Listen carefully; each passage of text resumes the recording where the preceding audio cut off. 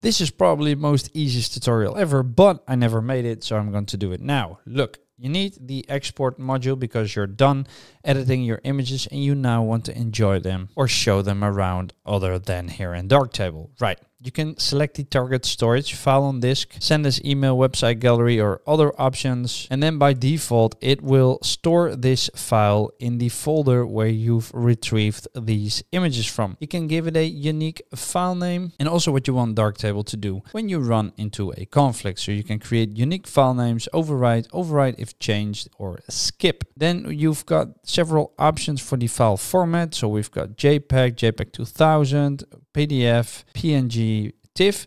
It's recommendable that when you want to edit this image in GIMP or any other program that you select TIFF, because that way the most details will be stored and you'll work with the image as close as original as possible. And you can also change the quality of the image, and as a general benchmark, 90% JPEG quality gives a very high quality image while gaining a significant reduction on the original 100% file size. Personally, I always leave it at 95% because that's default and I like default values in a program. And once you've made up your mind about this, it's important to make sure that the profile is set to sRGB so that it's web safe, because if you export it and you don't have it set to sRGB, the colors might look different. You can apply a style if you've saved one. So if I've saved the style of bird, so I can select bird and it will be automatically applied. And then you can hit export and your image will be exported. Now, another way to do this is to go back to the darkroom and you'll have all the options on the left-hand menu over here, export, with the same values and the same results. You can click export here and your image will be exported as well.